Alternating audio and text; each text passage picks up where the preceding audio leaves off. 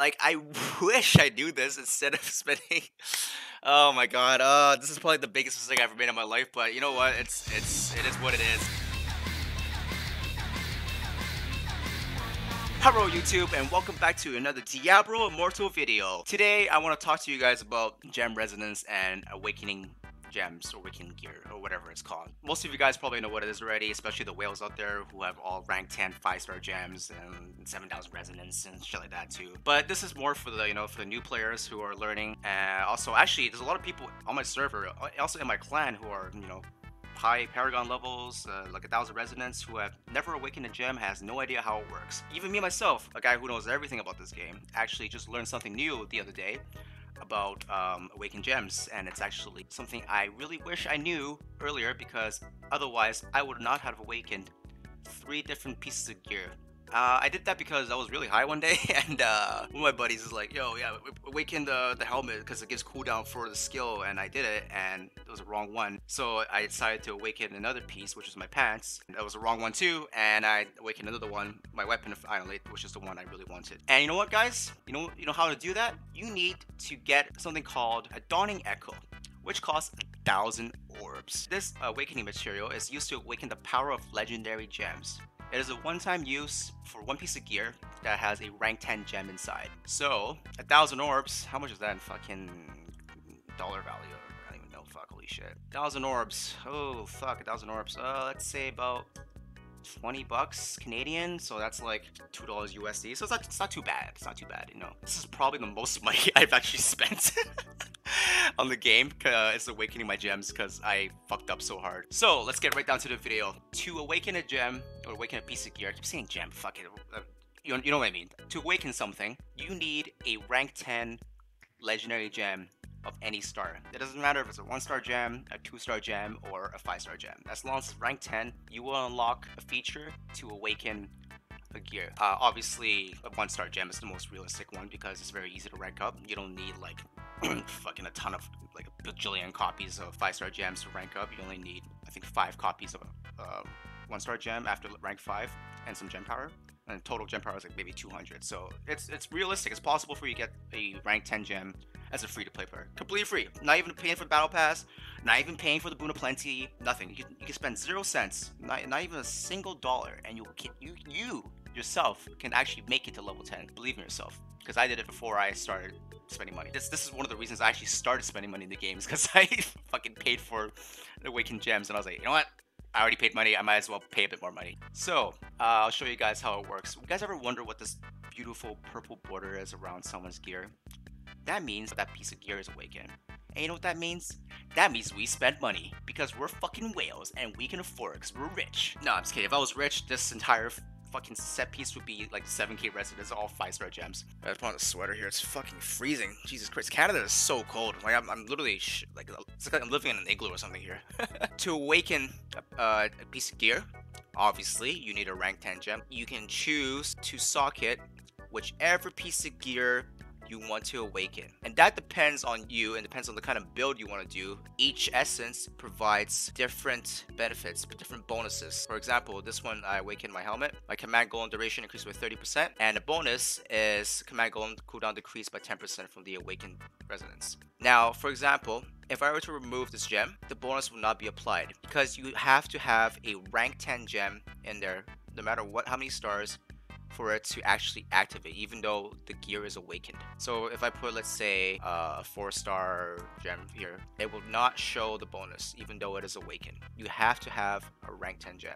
You also have to be very careful and not to make the same mistake I did and just awaken a piece of gear just because you're excited. You need to do the research and see which essence you want to have a bonus. That depends on your build. So for example, I have a summon build right now, which is perfect. It's very easy, standard summon build. My chest piece, for example, I did not awaken this. I have Ray Form removes effects, and I'll show you the potential bonus that it will give you if you were to awaken it, which will provide a 10% cooldown. For my shield, mages now have a chance to be empowered. This one actually gives mage's life increased by 10%. That's not that good, like I wouldn't want to awaken an offhand for extra life for a mage, even though they die in 2 seconds anyways. This one here, for example, a shoulder piece of the mage, again, 10% life. Like, do you really want that? You gotta go through each piece of gear and see if you really want that. The reason I awakened my helmet is because the command golem duration increases by 30% plus a 10% cooldown is actually really good. So by the time your golem dies, your cooldown's already up. And you know, necromancers out there, your golem dies pretty fucking fast if you did not have follower's burden to increase the duration of it. So there's actually, you know, there's a good substitute for it. So once you have a rank 10 gem, socketed it into a unawakened gear, for example, I'll show you right here. I'm not gonna awaken a gear right now because I'm too poor to afford it. So let's say I want to awaken my shoulder piece here. Put a Berserker's Eye here, and you can tell that even though a rank 10 gems in there, it is not purple because we did not pay for the awakened dawn. So what you have to do is visit this dude right here, my boy Vic, Master Jeweler, Gem Residence. So let's say I want to awaken the shoulder piece. Now I can't because I have a rank 10 gem in there. All I need is the awakened dawn and awaken it, and then your border will become purple, and now your gem is awakened. And after that happens, there's another cool feature here. So I'll show you right here. Let me take out my little Berserker's Eye. Unfortunately, I only have one rank 10 gem. You know, I'm not a whale. I wish I had like 6 5-star gems for rank 10.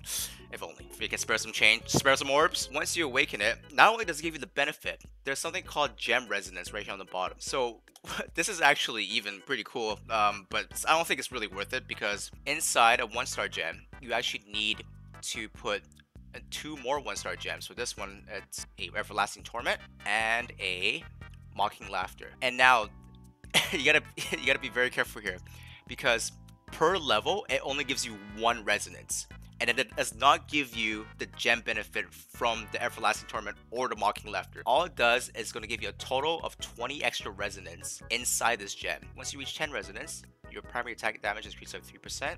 Once you reach 20 resonance, your skill damage increases by 2%.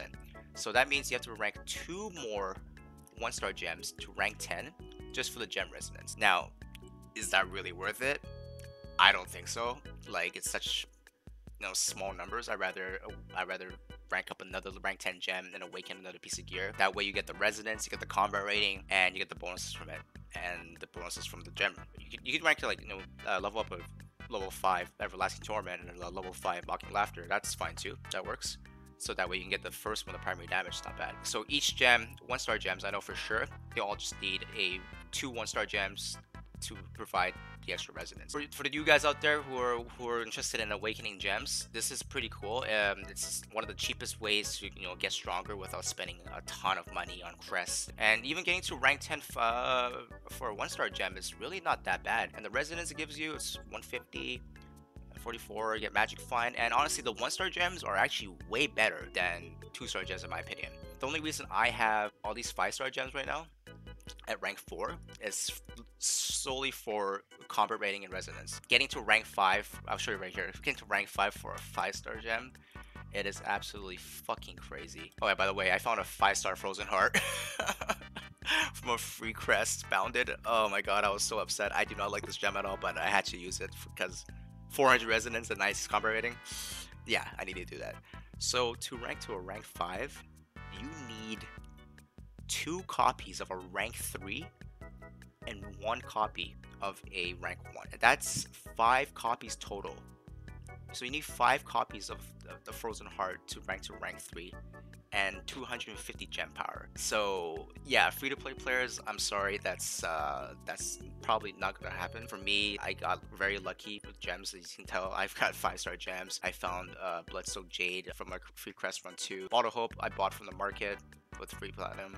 I would not suggest, you know, leveling 5-star gems if you're not going to be paying for the game, or if you're not going to be grinding. It's just unrealistic in my opinion. But it is pretty cool to have, like, you know, if you could do it, like if you get lucky, find a 5-star gem in a rift, and might as well rank it up a little bit. It's still gonna be more resonance and combat rating for you to help you out for higher difficulties and rifts and raids. So yeah, make sure you guys do your research and check what the benefits are for this essence that you want. Otherwise, you're gonna make the same mistake as me and awaken 3 different pieces. Alright, so remember when I said I learned something new, even though I know everything about this game? About maybe a month after I paid for 3 of these freaking, what do they call it again? Dawning Echoes? I keep calling them Awakened Dawns. I found out you can actually get it back for free by simply visiting the blacksmith and salvaging the piece of gear that you have awakened. So I'll show you here. If you were to go salvage, for example, the helmet that was awakened here, I'm not actually gonna do it, but check this out. It will actually give you all the materials back, including everything, like all the money you spent, all the scrap you spent, all the dust you spent, all the glowing shards you spent, and the Dawning Echo by simply destroying the gear. Like, I wish I knew this instead of spending. Oh my god, this is probably the biggest mistake I've ever made in my life, but you know what? It is what it is. So there you go, guys. You have a safety net in case you do make a mistake. You have a safety net. You can salvage the piece of gear, and you get all the materials back. I don't know if it's the full refund. I don't think. I feel like I spent more than 1 million gold leveling to level 20, but who knows? I was rich, so for 20 glowing shards, whatever. But yeah, this is the cool part. So you don't have to spend more orbs to buy another Dawning Echo, then you can just awaken another piece of gear. And I also forgot to mention too, you actually don't need multiple rank 10 gems to awaken every single gear. All you need is one rank 10 gem, and just socket each piece of gear, use the echo, awaken it, use this, the gem to another piece of gear, awaken it, and rinse and repeat. I hope you guys enjoyed the video. Make sure to like, comment, subscribe, and if you have any questions, leave some comments down in the comment section down below. I'll see you guys next time for another video. Peace.